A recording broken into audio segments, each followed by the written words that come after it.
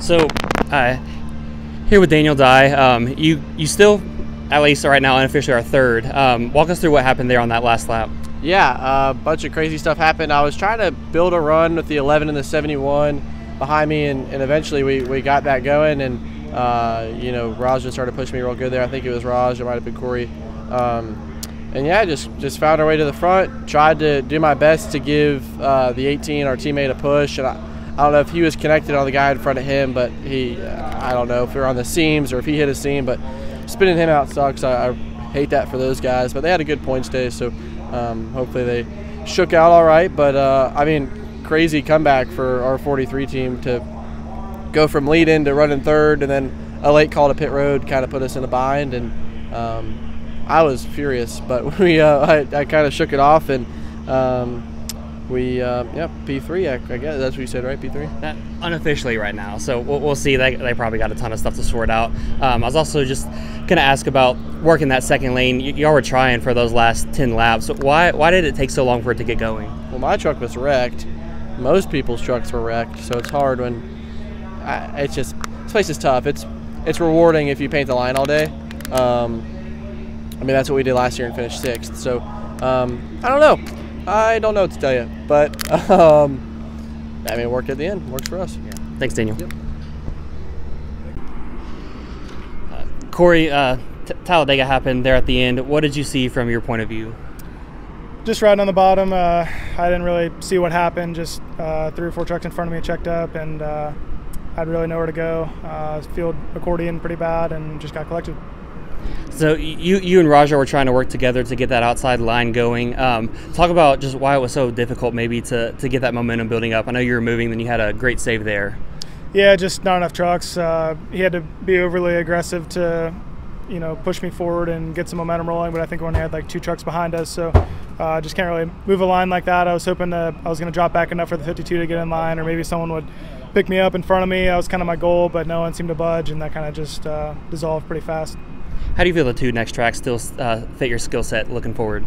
Yeah, I feel really good about it. The 2 next ones are historically pretty good for us. I ran their track on last year, and I think we won both stages. So goal remains the same. We're going to go and try to win. I think our point situation is decent still, so just got to go and be smart and make it to Phoenix. Thank you.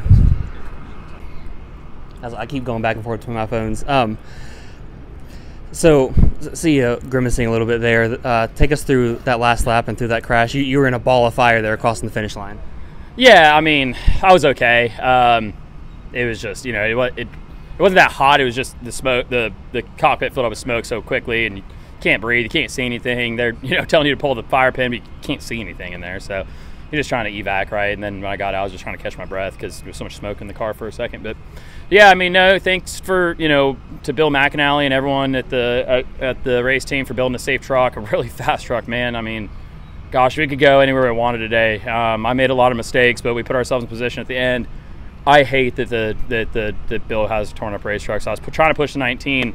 Man, I want to push the 19 to the win. You know what I mean? I wanted to see a tandem diabetes care Chevy Silverado and a Napa Chevy Silverado, pushing 1-2, right? That was the goal. And I don't know. I tried when he started to get loose. I tried to let him go, and then I tried to get away from him to give room. And then when he hooked back up the track, kind of collected both of us. So it was I think we still ended up with decent finishes. All in all, I think we're P7. Hopefully, I mean, Christian I was looking at his door across the finish line, so maybe he's 6. I don't know, but just thanks to everyone, Scott, Mandy, Critchley, everyone that supports this deal and lets me come off the couch. I sell orange juice for a living, so this is a lot of fun when I get to take a break from the day job and go play race car driver. So just thankful for the opportunity. I know it ended in wrecked trucks, but overall, how would you evaluate your day? As you said, you're up there running in the front, had a great car. Yeah, I mean, gosh, I couldn't stop making mistakes early on. I spent on pit road, and I went to the top of 3, and the truck is so fast, right? And the good news was I put myself in a lot of positions, so I learned it really well. And I think more than anything, I'm really proud of myself for being able to get out there and make aggressive pushes, right, and be able to kind of rise to the occasion. Because when you're sitting on the couch every weekend, right, you think you can do it, right? I remember I used to race every single weekend, and I know how to get around these plate tracks, but you don't know, right? You haven't been in the car in a long time, and I've been doing it once a year, once every other year. So it's really gratifying to come off the couch and remind myself, like, hey, I can do this at least at super speedways, right? I think I can do it at other tracks too, but hopefully more opportunities. But at the end of the day, thankful for this and enjoy every second of it. Thank you so much, Ryan. Thanks. It's good to see you back out there. This is Custom Pat Chats. But what makes us custom? Well, that actually begins with you. We're just bringing your unique vision to life. No knockoffs, no lookalikes. Your design is one of a kind. We know hats, we know design, and we know quality. The proof? It's in our production. Hand-stitched with precision and care, with brands you know and trust. A one-of-a-kind patch deserves a one-of-a-kind treatment, all the way to your doorstep. It's how we keep it custom. Jared Haas with Frontstretch.com. Come back soon for more great racing videos. And if you like us, make sure to hit that subscribe button.